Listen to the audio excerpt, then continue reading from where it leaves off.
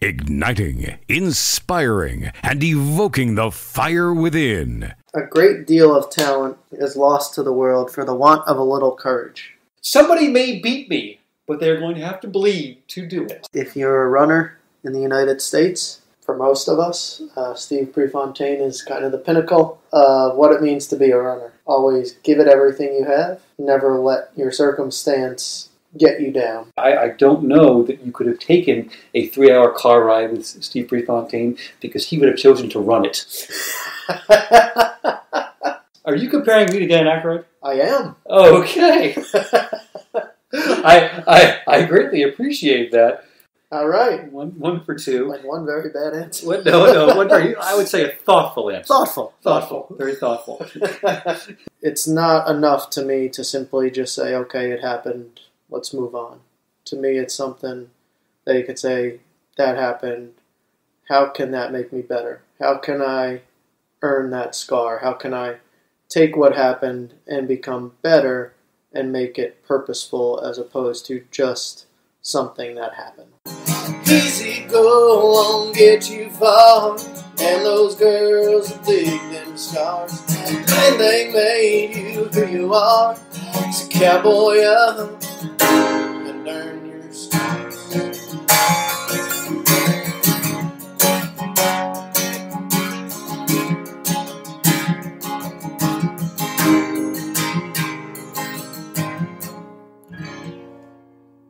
You're listening to the What's Your Inspiration podcast with Fox Beyer. On this episode of the What's Your Inspiration podcast, I have Donovan Russo on, who speaks about the release of his recent EP. Here's a track off the EP called The Lost. This should be fun. Here we go. There are some people that are searching for something much more that they need in order to survive. So go on your way into my basket case and you'll see just what I'll be. And I don't need your support, 'cause I got my family and we will be something great. So go on your way and maybe pray. Oh, whoa. And may the lost find the sun, and may the lost find the stars, because they can be great,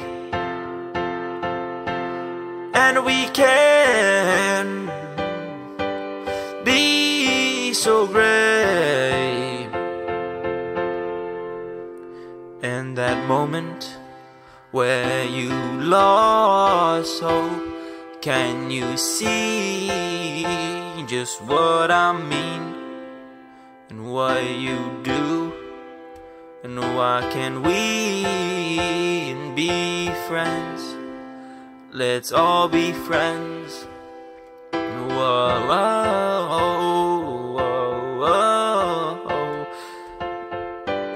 May the lost find the sun, and may the lost find the stars, because they can be great, and we can be so great.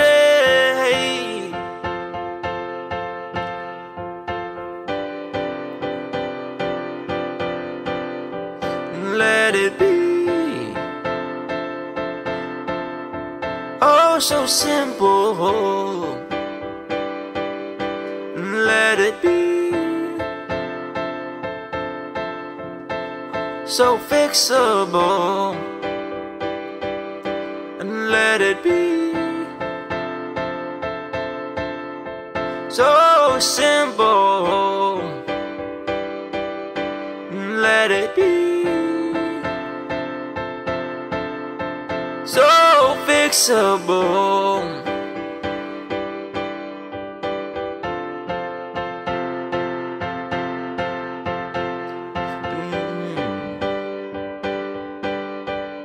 And may the lost find the sun, and may the lost find stars, because they can be great, and we can be so great. Hello and welcome to episode 22 of the What's Your Inspiration podcast. Today I have former guest on, Donovan Russo. Right now he's going by Donovan Xavier Russo. Donovan, how are you today? I'm good. Thanks for having me on. To all the viewers out there, thanks for taking the time to listen. Appreciate it. Outstanding. Donovan has just released an EP. It's called The Pet Project, and I wanted to talk to you about that a little bit. How did this all come about? Well, I was, in the midst of, writing the screenplay, and I was kind of on a temporary break from it. I was having some people look at it. I was in some competitions or whatever, so I just had a free moment. I didn't want to kind of halt my kind of creative streak I was on, because I was in that certain mode. And I didn't want to start a new project either, because it was just a certain draft I was on in the screenplay. So I said, okay, well, I don't want to start a new screenplay. I don't want to stop. How about this? Because I've been playing the piano. I've been teaching myself since like January. So I was like, you know what? I always wanted to write some songs. Let's see if I can do that. And with my two brothers, they awesomely, they made me sound decent with the auto-tune and all that on the SoundCloud and the songs. And we put together what at first was a 5-song album. And, we even had like a little launch party for it too. But then there was just a few more that was like, you know what? I want to add this on as well. And it just kind of went from there. And it's just another kind of creative unit that's fun to explore, another tunnel that's kind of interesting to get involved in. So, I love doing it. And, that's really the story behind it. It's amazing to see all the things that you've done. As maybe the viewers have heard before, an earlier podcast with Donovan and Dante Stefanelli. He is a former student of mine, player of mine, and has gone on to do many things. I knew him as a baseball nut back when he was in high school, and now as a college student, he's a screenwriter, a baseball nut, and now a recording artist. So how about that? Yeah, it's crazy, To see how things develop. To go back, and we talked about this in a previous podcast, but I wanted to ask you about your main musical inspirations. Who are they? I would definitely say Coldplay by far. I saw them 2 summers ago, then I saw them this past summer, and I just really enjoy, their music. It's a lot of, especially, you look at, there's a lot of diversity there. You look at some of their earlier works, song like Yellow or Clocks. It's very rockish and has that kind of, there's a certain tone to it compared to a song like, I don't know, Something Just Like This, or, Hymn for the Weekend, or something like Viva La Vida. There's just, they go through these different intervals and these different kind of sounds. And that to me, it really excites me. Then of course, you have, bands like the Rolling Stones, you have David Bowie, you have, it doesn't even matter. I mean, even like, especially when we made the album, I think, one of the things, even, talking to my brother Noah, who was produced on it, he's a big fan of Logic, and it's more about, really putting, really making sure each song counts and not having any fillers or anything like that. And, guys like Coldplay, who I admire, I just love what they've done, how they continue to grow and try different things, because on an album where they have, you look at their 2014 album, Ghost Stories, they have a song in there like Magic or whatever, a slow type of song. Then they have a song like Sky Full of Stars, which is very EDM-ish. So I just think it's great to do that. My next album, we're even going to explore stuff like that. I think it's great when you don't limit yourself to one genre of rock or pop or rap, when you can kind of dip in and out of these different things. That kind of opens up whole new areas of opportunity, So it was one of those things. You're all about diversity. You mentioned the phrase or the acronym EDM. Is that correct? Yes. Electric dance music. Electric dance music. I was going to have you explain what that is, but you just did that. So thank you very much. No problem. You've covered a lot. I'd like to ask you about what is the process of recording an EP like? It's interesting. I was actually talking about this. I don't remember who, but I was talking to somebody the other day, and it's, for me, it's a completely different project, say, than writing a screenplay. Because writing a screenplay, you're looking at such an end game. Okay, I want to have this draft done by here, and the rewrites here, and then other rewrites, and it's sooner or later you have 10 drafts, and it's okay. Well, now where can I go with this? But with the song, at least for me, there's not nearly as much planning and outlining and kind of exploring the characters and the plot lines. It's more about, hey, do I have a key? Do I have a rhythm? Do I have something? And then I go from there, and you just build off of it. So kind of like that momentum. So for me, that's, every song's different. Some songs take 10 minutes to write, some take a few days to write. So it's just one of those. It's for me, it definitely is two different processes, and it's all about, I guess, the momentum.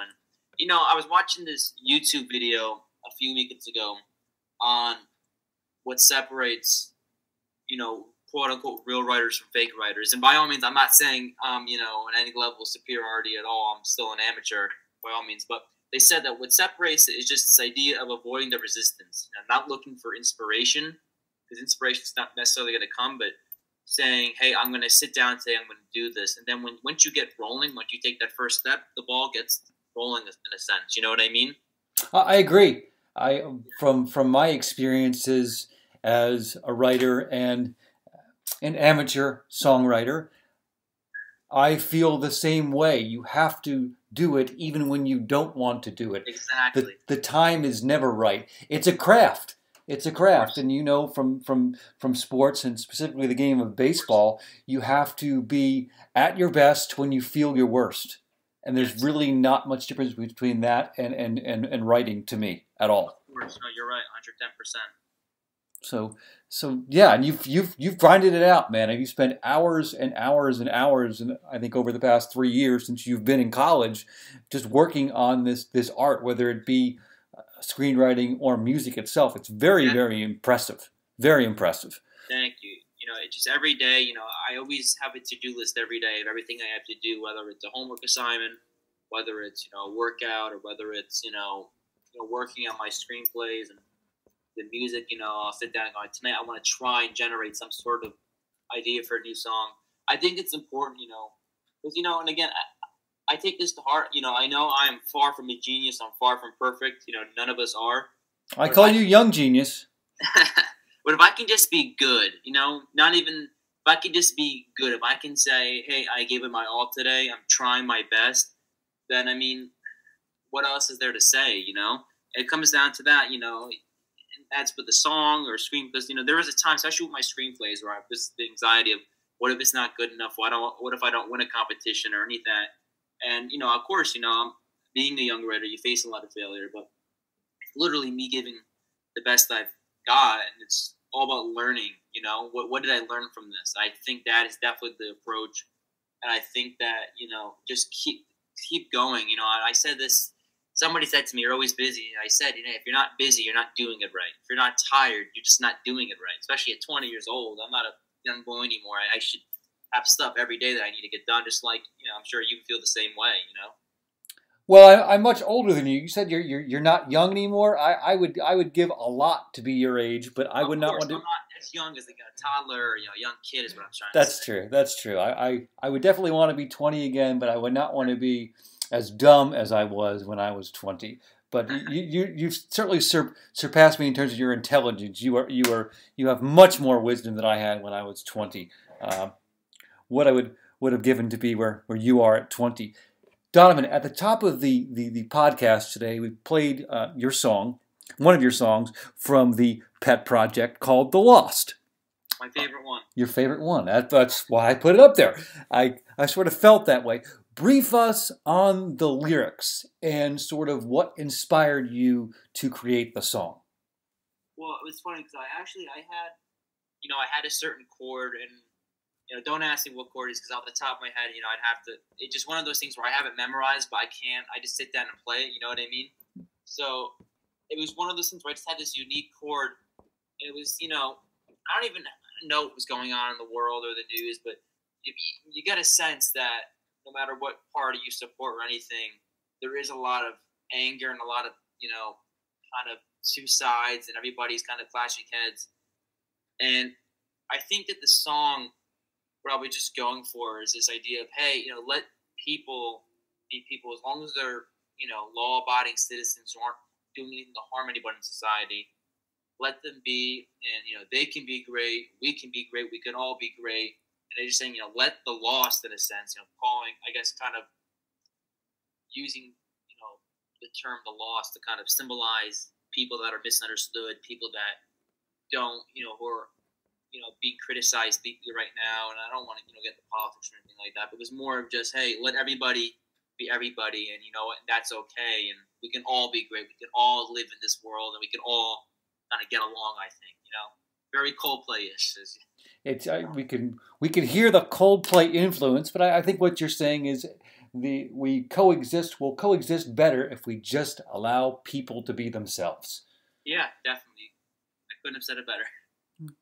Well, that's just what I do on this podcast. Try to paraphrase, but you're extremely well spoken. I wanted to talk to you a little bit about the next track we'll play on this podcast called Playgrounds. Okay. And I wanted to ask you about Playgrounds and more or less this. How important do you think lyrics are to music?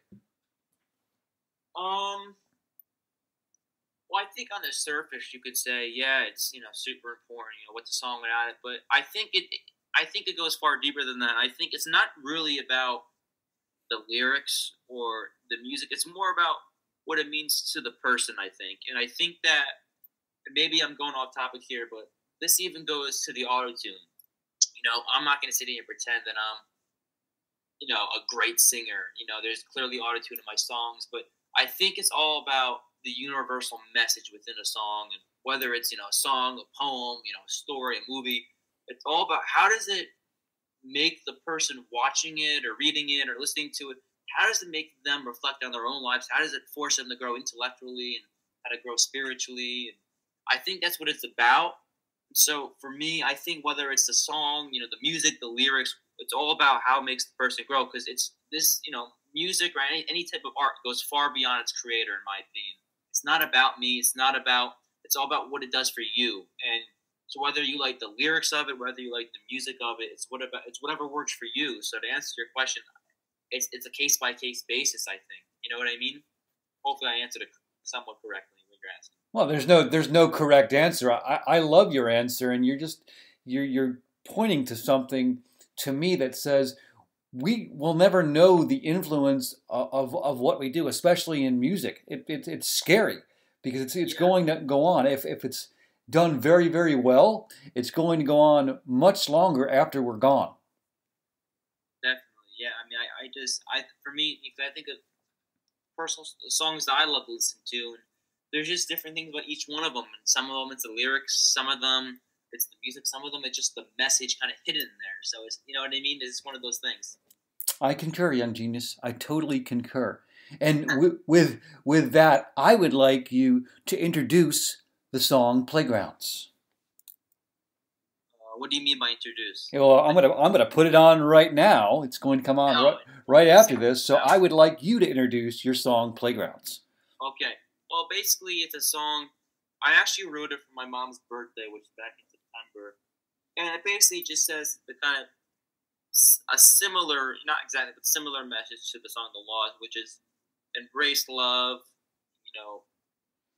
You have a family that loves you, and don't get overwhelmed. And just simple messages like that. And it was, it's a nice song. It's a fun song to play, and it's interesting because some of these songs too, these songs like Playgrounds, when I play it live, it is a bit different from the recorded version. Whether it just some of the notes are carried a bit farther, so it's just kind of interesting when you hear both of them together. But yeah, it's a nice, it's a good song. It's a nice song, I guess. Hopefully, the viewers agree. I totally agree. And without further ado, off the EP, The Pet Project, this is Donovan Xavier Russo's song "Playgrounds." Looking for love, are you looking for hope? Are you looking for someone to show you the ropes? 'Cause the world is your playground,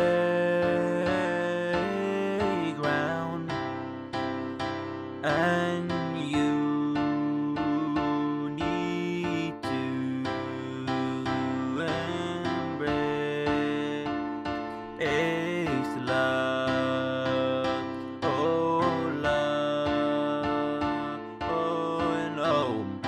It's a beautiful day to fight and say that we love you.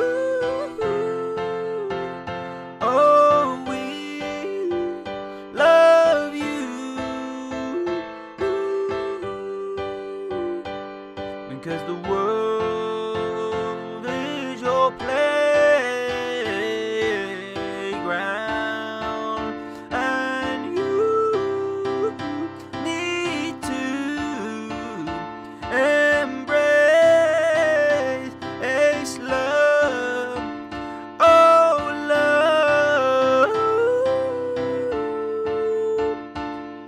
and let the jackal stalk and let the posters guard, because our love's too strong for each other. Because the world is your playground, and you need to embrace love. Oh, please embrace love.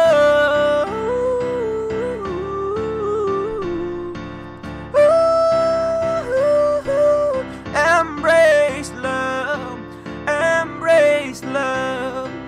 Embrace love. Embrace love in unity. 'Cause the world is your playground.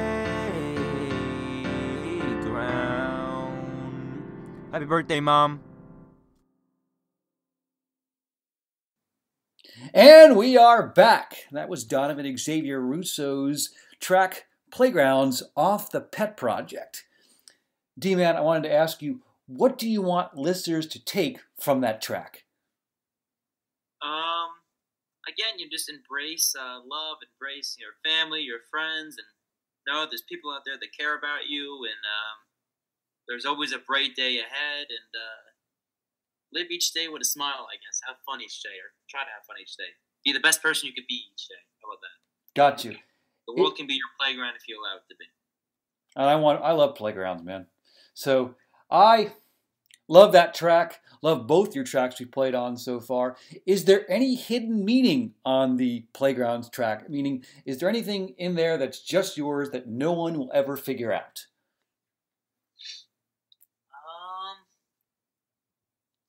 Really, I think that what I said, it kind of sums it up. I mean, look, you can dissect any piece of literature, whether it's a poem, a song, for centuries. You could always find new stuff, make different arguments about what the author or the owner is trying to convey. But it's more about, like I said, what it does for each person. What it means to you can mean something completely different to one of the viewers or myself. So that's kind of the beauty of it, I think. And I think everything I said, I think that's pretty much really it about it. You know what I mean? You've covered the whole gamut with with your 2 tracks on this on this podcast, The Lost and Playgrounds. And now, Donovan, it is time for our game, What, Which, and Where. Are you familiar with it? A little bit. I remember a little bit. Good. So I'll give you a line maybe from a song or just a powerful quote, and I want you to tell us where it came from. And we have actually 2 today, so an abbreviated version, but yet we're going to mix baseball with music. So that's going to be our theme. Sound good? Yeah, sounds good. Outstanding, outstanding. So here we go. I want you to name this lyric, maybe the group or who it came from. It goes like this. Well, I love that dirty water. Oh, Boston, you're my home. Oh, I have no clue. You certainly do. You just don't know it. I'll say it again. Well, I love that dirty water. Oh, Boston, you are my home.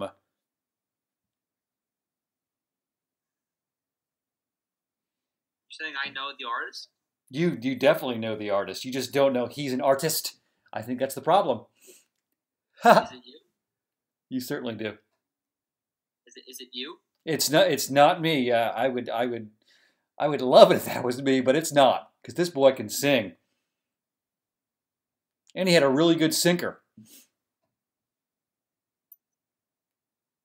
And I love his first name. Don't beat yourself up. Just blurt out an answer. So I'm going to say this. He pitched in the major leagues for a number of years and is also a recording artist. Oh, is it David Wells? That's a great guess, but it is not David Wells. Who is it? It is none other than Bronson Arroyo and his song "Dirty Water." But you know Bronson Arroyo, right? Yeah, I know who he is. Yeah, I've seen him pitch. Of course, you've seen him pitch many times. But yes, that's his recording. Dirty. I'm sorry.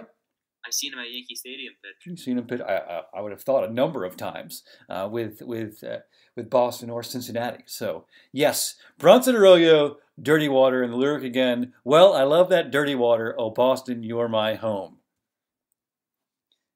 So let's see if you can redeem yourself. Get back to 500 here. The next question, D-Man, is what former major league player was in a band named Sandfrog? Bernie Williams? That'd be another one that we could have worked into this podcast. I love Bernie Williams' music. It is not Bernie Williams, but this man, a couple of things about him. His, let's see, I don't know if he had any family lineage in the big leagues. He may have, but he hit a huge home run. I think ended up being the game winner in the 2002 World Series. Big, tall switch hitter. Can you give me the who? Sure, he played for a number of teams in the big leagues, namely in those days Anaheim and also Oakland.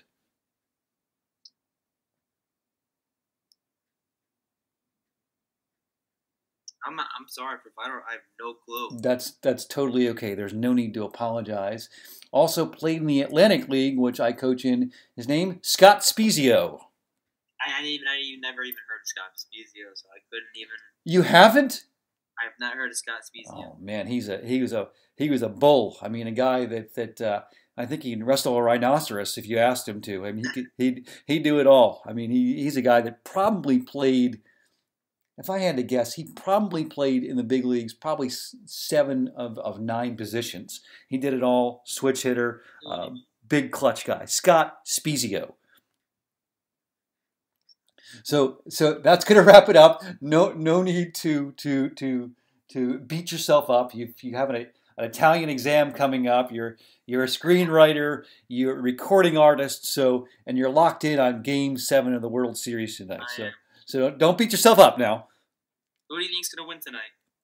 Boy, I certainly have no idea. I know that if Yu Darvish is pitching, and I think he is, he's going to go in there with a chip on his shoulder. And a guy like that with a chip on his shoulder, that's some tough sledding for any team that he's facing. I'll say that. I said, yesterday, I said whoever wins Game 6, obviously the Astros won, they were going to win it. But if the Dodgers can win, that have that momentum going in. They're home tonight. I don't know though. I really don't know. I think that Houston has the better team, but like you said, Darvish has a chip on his shoulder. I hope he pitches well tonight. I really do, because of that chip. And I don't know. I just want to see a good game. I think I don't really care who wins as long as it's entertaining. I think we'll get it. And you pointed to something too. Having that home field advantage. There is a difference when you're playing at home. Great for baseball too. Yes, it is. It is. I wish it would never ever end.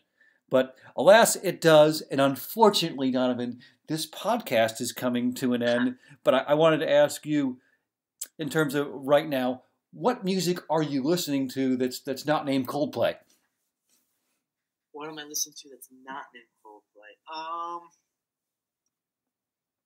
Let me see. Let me go. I have my phone right here. I'm going on my Spotify. Let me look right now. Let me see real quick. Go for it.